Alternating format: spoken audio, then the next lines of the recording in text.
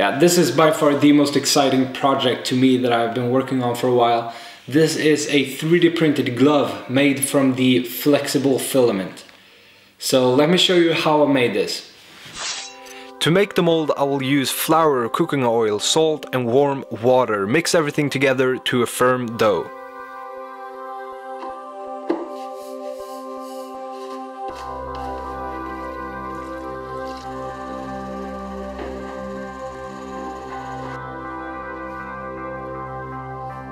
Use a moisturizer to avoid dough sticking on your skin and see if the mixture keeps its shape. If it's too dry, you can add oil, or if it keeps collapsing, you might want to add more flour.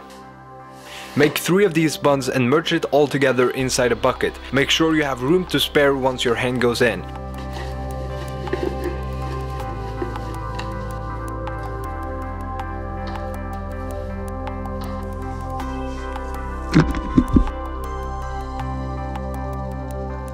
Press down as hard as you can to remove air from the mold.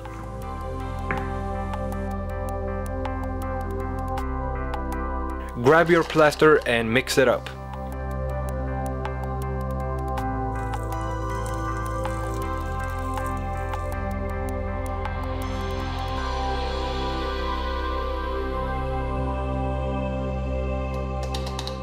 Knock the sides of the bucket to remove any unwanted air bubbles. 20 minutes later.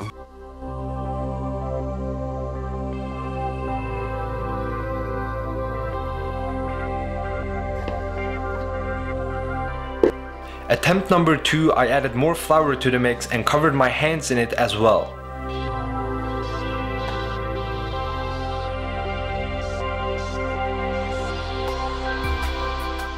I also added more water to the plaster. This made it more rinny, as I was concerned the lack of water was the main problem in the previous attempt.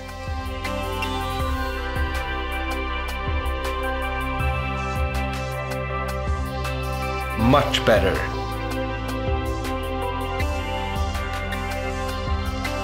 After polishing the surface, I was confident it had enough details to be scanned. Now our mold is ready, so let's continue to the next step. By rotating around the object and snapping a photo every 15 degrees at 3 different angles, we will be able to use a software that will generate our hand into a perfect 3D model. Alright, let's get started.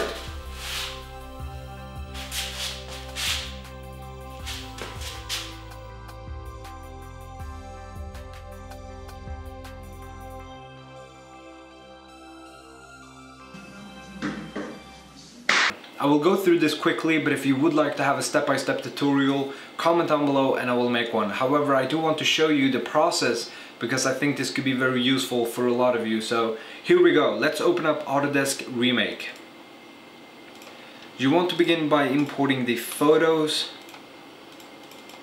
and make sure you select them all. Remake will now begin to display all the photos. Click Create Model and give it a name and click Start. You can see your project down here and it will begin to upload. That could take up to an hour, so see you again in a second. Now let's open it up. So the first thing we want to do is set the scale.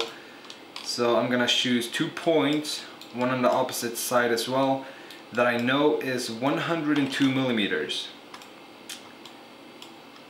We can then use the slicing tool to remove the bottom part.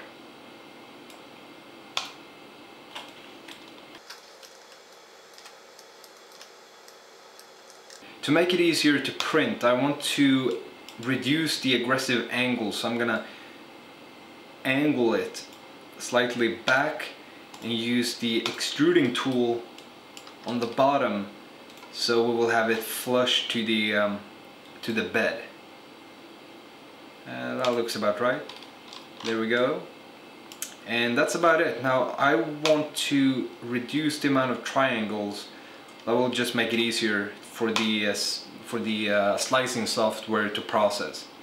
So as you can see, we significantly reduced the amount of triangles, and now it's basically ready to be exported. let's head over to Simplified 3D, import our model. That looks very good indeed.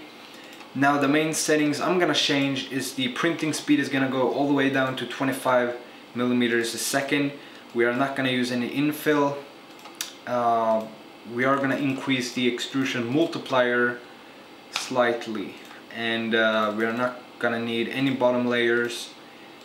And we probably do need some support material. Let's increase the temperature slightly, and that's about it. Now let's see how long time that takes. 11 hours.